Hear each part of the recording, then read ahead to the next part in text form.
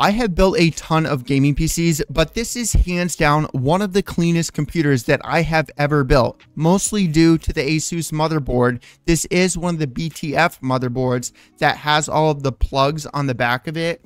The only complaint that I have is that, unfortunately, the AIO cable, you do have to plug into the front if you do not want to have to go into the BIOS and disable the notification that says your AIO is not plugged into the proper header. That is not going to cause any performance issues or cooling issues if you do that, but I just find it annoying to do that, and the cable being plugged into the front at the very tippy top isn't that big of a deal to me. But this is such a awesome motherboard.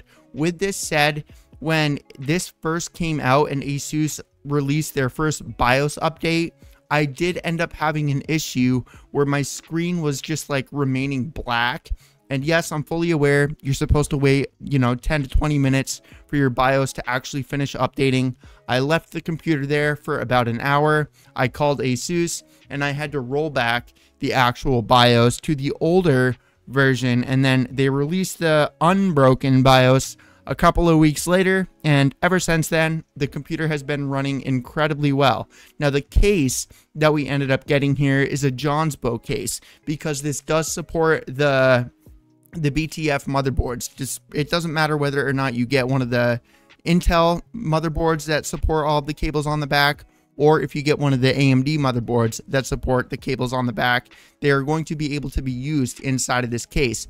One thing to note about the ASUS motherboard, which is why I got this one over the MSI Project Zero motherboard, is that ASUS actually supports up to an RTX 4070 without the actual power going to the GPU.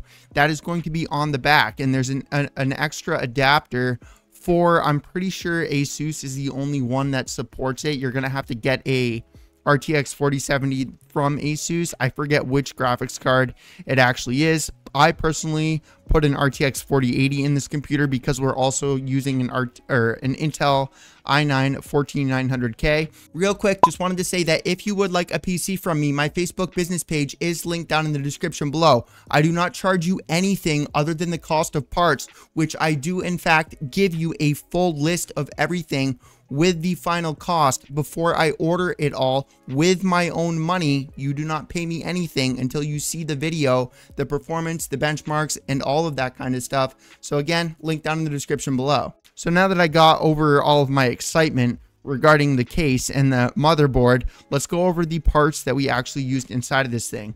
First is going to be the CPU, specifically the i9 14900K.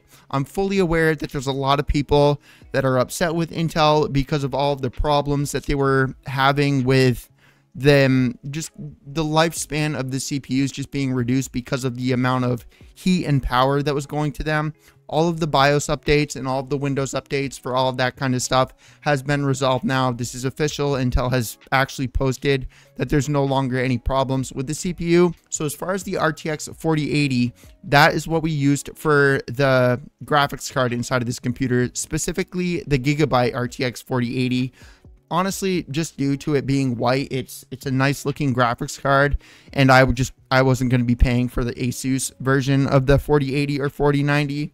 They're so whatever. I forget the word that I'm looking for, but people really like the ASUS graphics card, understandably so. They're nice, but because people want them, they're very difficult to get. And because they're difficult to get, you have to pay a premium in order to actually get them. So that's really the main reason that I got the Gigabyte RTX 4080, is because there's not very many white graphics cards out there. And Gigabyte, I know that they've run into problems in the past, but they've resolved all of those issues where there was like, I'm pretty sure it was the 1080 that this was happening to, where it was like there was some sort of a block was like cracking. I forget. I've been building computers for a very long time, so I forget the exact thing that was going wrong with them. The only graphics card that I've heard of at this point that is running into problems is the Zotac graphics cards. Those are the only ones that I've seen running into problems as of lately. This is an incredible graphics card, obviously. This is definitely something that would future-proof you. It is incredible for creative work. It is awesome for gaming. It's definitely... The 4070 is probably my best Like that's really the graphics card that I recommend to most people, because it's really where most people are as far as like gaming goes.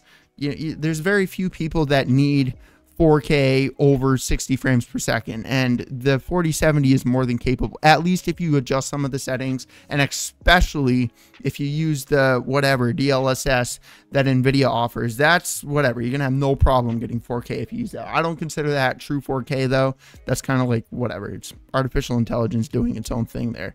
However, it's really good for the 4080 is much better for the creative side of stuff, just because it has more VRAM inside of it. And, you know, playing back, I know not everybody has 8K footage, but I mean, phones are able to do this now. And just like 1080p, people said, oh, 1080p, there's not much of a difference between 1080p and 4K. As soon as you start looking at 4K for more than a few hours and you start to look at 1080p again, you're like, oh, geez, yes, there's definitely a massive difference with 4K. It's kind of like the old tube TVs. Back in the day, we were looking at like 240p and we thought it looked great. And then it went to 720p and we thought it looked great. And then we went to 1080p. It's like, so it's kind of just like what our eyes are used to looking at. So either way, it's going to be good for playing back 8K footage. Or if you are like me and what I said at the very beginning of this video, where you're playing back a couple of different 4K, or like maybe those of you that are reviewing things, you know, you have your B-roll that's 4K, you have your camera that's 4K, and you got all these, like, you have like multiple video tracks on your timeline. That is going to increase the amount of performance that, or power that you're using, and the 4080 is great for that. So the EK Nucleus AIO, that is going to be the AIO that we're using in order to cool the i9-14900K. This is something that you are going to want to, you don't necessarily need the EK Nucleus. I know that they're a good company. Corsair makes some really good AIOs. NZXT makes some really good AIOs. And obviously EK Nucleus makes some good AIOs. And I'm trying to think of like any other ones. Those are like the ASUS makes some really good ones. But those are really the four main companies that I personally would get for the 14900K, because it is a very warm CPU, and if you get a lower end AIO, you're going to run into that problem that I explained at the beginning, where it boosts to the maximum temperature and it boosts to the maximum speed that the CPU can go to, and because you have a lower end CPU cooler, you're gonna run into that hiccuping more consistently. So as far as the RAM that we ended up getting, I got Team Group DDR5. Specifically, I know that the computer is not capable of running this, but I wanted to get the 8000 megahertz RAM because of AMD's new X870 motherboards supporting that with the new 9000 series of CPUs, because I do want to test this and compare this computer to the 9950 CPU, which I wanted to specifically wait for the 870 motherboards to come out, because I'm fully aware that the 9950 and the I'm fully aware that the 9000 series CPUs were getting a lot of like hate because they weren't performing very well. So that's really the main reason that I got this, but you're definitely not going to be able to use 8000 megahertz RAM on this motherboard. At least stable with 4 sticks with 64 gigabytes. I'm putting it at 6400. That seems to be the sweet spot for me and the computers that I have built when using 4 sticks. I'm aware that you can go up to the 7000 or 7200 with 2 sticks, but if you're using 4 sticks of RAM, it is harder to get the higher clock speeds on that. So as far as the motherboard, kind of already went over that. The Z790, this is one of the BTF motherboards with all of the stuff on the back. I also got a Lee Edge 1000 watt power supply. Honestly, just it had the white cables, and I didn't feel like using the Asia Horse extensions because it does make cable management kind of a pain in order to do that. So it is nice to see Lee actually offering a power supply with cables that are actually somewhat nice to look at. It's like one of the only power supplies that actually does that. I don't understand why companies release, especially the ketchup and mustard wires. I'll never understand why companies even like think about releasing those power supplies. They're so ugly to look at. And then lastly is the JONSBO TK3 case. Oh, not lastly, we also got a 2 terabyte Samsung 990 NVMe SSD. I forget the exact name, but it's a 2 terabyte Samsung NVMe. Honestly, it's just because it's Samsung and Amazon was having a deal on it. That's the main reason that I got that. But you don't have to get a Samsung NVMe nowadays. A couple of other really good brands that you could get is Crucial, has some really great NVMe's. They've been around for a very long time. Western Digital has some great NVMe's. They also have been around for a very long time. But please don't make the mistake of getting any like very lower end NVMe's.